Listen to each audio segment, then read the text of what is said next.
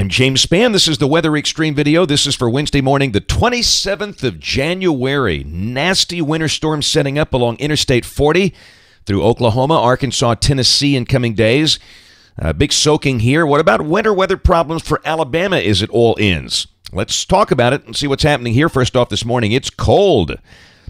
Let's look at Birmingham coming from the Skycam on top of the Daniel building. Most folks are in the 20s this morning. We'll go way down south to the campus of Troy University down in Pike County below Montgomery, where they're below freezing. And up at Mount Cheahaw, that's the lodge at Cheahaw State Park, we have to wonder if they might see some icing problems up there Friday night or Saturday morning, especially up that high elevation. We'll see. Here's a look at the water vapor satellite shot this morning. There's your storm in the southern branch, moving into Baja in the southwest.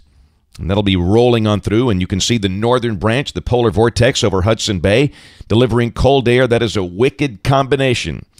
And it's going to spell a lot of problems for some folks. There's the temperatures this morning. As cold as 23 in Haleyville. Gadsden 25, Birmingham at 28. Yeah, you bet we got some problems. There's your winter storm watches up from Amarillo to Memphis along the Interstate 40 corridor. Oklahoma's really going to be hard hit with this thing, with ice and snow. And the ice could be enough for major power outages there, especially on the southern part of the state, where it's going to be mostly ice, and heavy snow likely for the northern part of Oklahoma. And we'll see how it plays out as it moves on to the east. Look at the snow outlook first. This is the day 2 outlook for tomorrow. The bullseye there from New Mexico over into northwestern Arkansas. And on day 3, which is Friday, the snow bullseye again along Interstate 40, just north of here. The low-end probabilities do extend down into the extreme northern part of Alabama, but the bulk of the snow should stay just north of our state. And icing, freezing rain problems. This is day 2. Tomorrow, again, that's messy. Childress, Texas, Norman, Oklahoma. I'm telling you that we're going to have some real problems there. And then on day 3, which is Friday, the freezing rain issues are across Tennessee and North Carolina. And we can be thankful that mess will be just north of here, because freezing rain, ice storms, no good. They might be pretty to see in pictures, but you don't want to be living there. And again, that's problematic. There's the precipitation for the next 5 days. Look at that 3-inch bullseye over southeast Oklahoma, where a lot of that's going to be falling in the form of freezing rain. If that's right, that could be a crippling ice storm out there. And the numbers here, about 1 to 2 inches on Friday of liquid. Should be a pretty good soaking. Let's look at the GFS. This is the 06Z run at noon today. At 500 millibars. Polar vortex up north, southern branch with a storm coming into the southwest. Tomorrow, polar vortex goes nowhere. The trough gets closer. And down below, there's your winter storm unfolding with ice for Oklahoma. Rain for Texas, maybe some thunder down there in South Texas. We stay dry tomorrow. Clouds will increase. Maybe some light rain will break out late tomorrow night, and there could be a little sleet involved as it begins because of the initial dry air and the low levels, but that poses no trouble at all. We'll go to Friday. This is noon, and again, good rain should be falling there from north of Houston up toward Huntsville. And the thickness, the critical thickness value here, the blue dashed line, that is the 1,000 to 850 millibar thickness. That's the lower levels. The cold air is going to be very shallow, so we're going to the lower thickness values here. And again, notice it runs through the Tennessee Valley. And again, most of the problem should be just north of that line. And again, initially you'll see some ice, then get up into snow.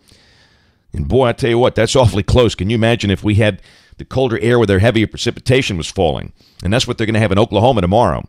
But Friday just looks cold and wet. There's 6 o'clock Friday evening. That critical thickness line stays up there near the Tennessee state line. We're just soaked with the cold rain. Now, midnight Friday night, this is where you've got the window for a little bit of a wintry mix. And we're not going to change our forecast at all. Just mention a soaking rain Friday, and then potential late Friday night and early Saturday morning for that changing over to a light wintry mix on the backside of this thing of some sleet or freezing rain or light snow. It could be enough to cause some bridge icing. We don't think it will be anything major. Saturday morning at 6 o'clock, that would suggest maybe some wraparound snow flurries at that point, and awfully cold. And then Saturday at noon, the whole thing is gone. And we stay in the 30s all day with a wind chill index below freezing all day. All right, other modeling. This is the Canadian, valid at 6 o'clock Saturday morning. very similar idea. This is the thickness here is 1,000 to 500 millibars. Won't tell quite the story. Again, that critical thickness line, the 540 line, is near the shoals, but again, you can see that soaking rain. And again, some possibility of maybe a wintry mix on the backside. And the European, at the same time, very similar. Just maybe some light stuff on the departing storm on the backside. Late Friday night, Saturday morning. RPM, same deal. Really, it doesn't depict any changeover to wintry precipitation there. And there's the GFS snow cover chart. This is the accumulated snow, and you can see the bulk of that snow will stay north of us. And remember, on the southern flank of that, it's going to be ice. So for the big snows, North Arkansas, or North Oklahoma, North Arkansas, South Missouri, northern Tennessee, north of Interstate 40. And again, the icing problem should be along and about 50 to 100 miles south of Interstate 40. If you're traveling up in there, be aware this could be a big problem. And then Sunday, dry. We'll start the day around 20, wind up around 50. Monday of next week will be dry. Tuesday, here comes the next trough, and rain breaks out on Tuesday. And then Wednesday, that feature is gone. Looks cool and dry. Got there a couple of more days. The end of next week, another good-looking trough there. And the northern branch is really cut off this time. It's got the cold air trapped up north, so that would just be wet, perhaps very wet. And then at the end of the forecast on the 11th, another short wave.